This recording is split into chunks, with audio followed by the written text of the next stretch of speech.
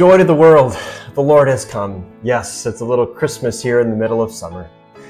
Welcome back to Refresh a Summer in Psalms as we are working our way through the book of Psalms this summer, every weekday taking a look at a different psalm and seeing what it has to say about our life here and now, our life with God, our life still to come. My name is Aaron Bublitz. I serve as pastor at Heritage Lutheran Church in Gilbert, Arizona, and it is my privilege to be walking through the book of Psalms with you this summer.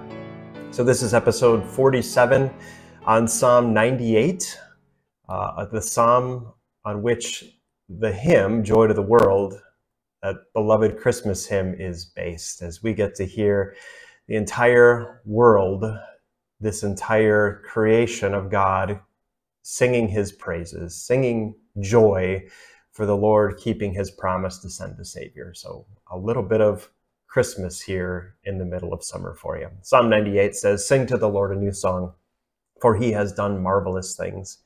His right hand and his holy arm have worked salvation for him. The Lord has made his salvation known and revealed his righteousness to the nations. He has remembered his love and his faithfulness to Israel. All the ends of the earth have seen the salvation of our God.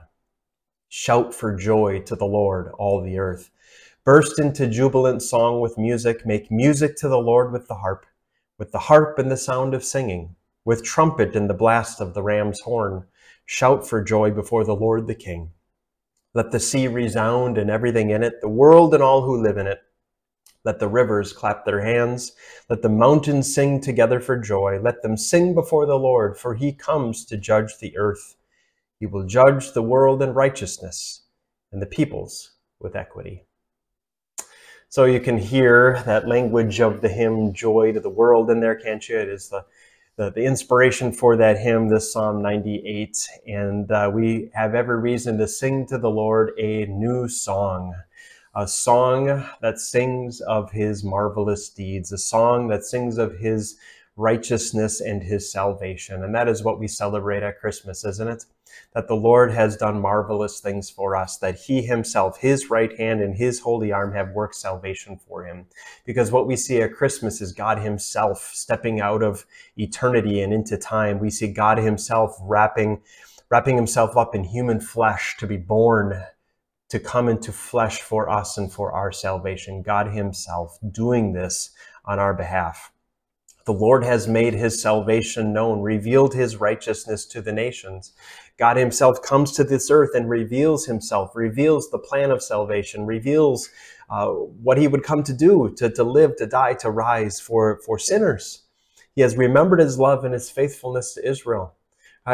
Thousands of years, God promised to send that Messiah. Thousands of years, God made these prophecies of what this Messiah would come to do, and then he did come. God remembered his love. God did not forget his people. God was faithful to all of those promises for thousands of years. He says, all the ends of the earth have seen the salvation of our God. That Savior has come to not just come for the Jews. He did not just come for Israel, but that salvation is for all people, that all the ends of the earth have access to this salvation. And this salvation has been made known to him. Jesus, that Savior who came at Christmas, fulfilled everything as he lived and died and rose. And then he gave that command to his church to go and proclaim this gospel to all nations, to go and make disciples of all nations, to go and make this good news known to all creation. And that is what has been done. And because of all of this, the psalmist says, shout for joy to the Lord, all the earth. Burst into jubilant song with music. Right? And then he goes into saying how you use the harps, use the trumpets, all shout for joy before the Lord our King. And then he invites nature to join, the sea and the world and the rivers and the mountains. Let them all sing together. Let them all join and sing for joy. What a wonderful, wonderful psalm as we remember that we have reason for great joy, that our God has worked our salvation for us. You can see why this is a psalm we use that at Christmas. This is a psalm that we use the words of in Joy to the World as we get to sing of that joy, shout for joy, make music to our God as we remember what he has done for us. The psalm ends with these words. He says he comes to judge the earth. He will judge the world in righteousness and the peoples with equity. So Jesus did come. He came to judge with righteousness. He came to judge with equity. He comes, and usually when we think of that word judge, we think of only something bad, right?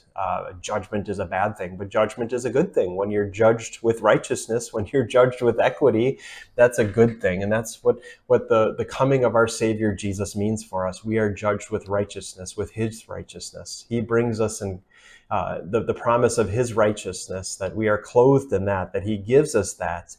I think about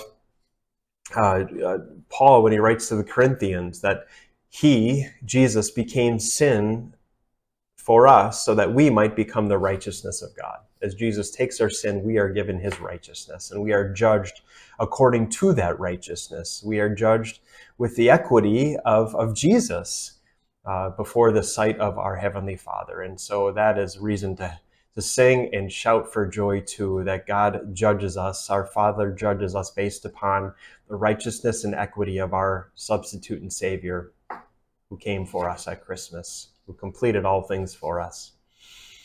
What a wonderful, wonderful God we have as we get to sing of this righteousness and make it known.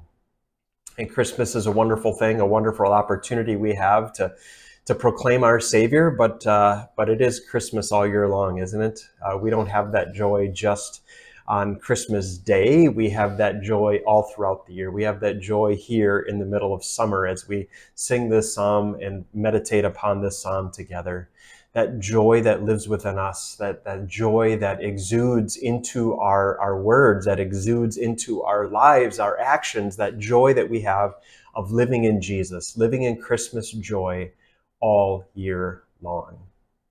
That joy that we have to live, that joy that we have to share, as we get to make our Savior known, as we get to make that one who was born for us, who lived for us, who died for us, who rose for us, who ascended for us, who's still ruling and interceding for us, that one who will come back for us, that joy that we have in him in the gospel, that we have to live and to share. Let's pray.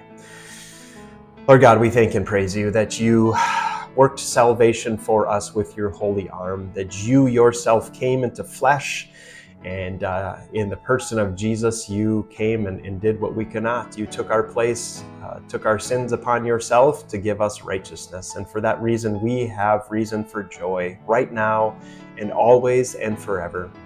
And so we invite the entire creation to join with us to sing for joy. We long to invite others to know that same gospel, that same good news of a Savior, so that they might know that joy too. Joy to the world, for the Lord has come. And let us live in that joy now and forever. In Jesus' name we pray this. Amen. Great to be with you here today and to meditate upon this psalm. Again, if you are being blessed by these resources, please share them with somebody else. We'd love to be able to reach more and more people with these wonderful words of the Psalms.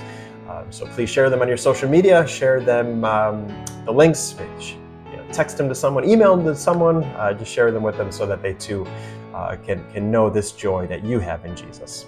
Looking forward to be back with you here tomorrow. God's richest blessings on the rest of your day today.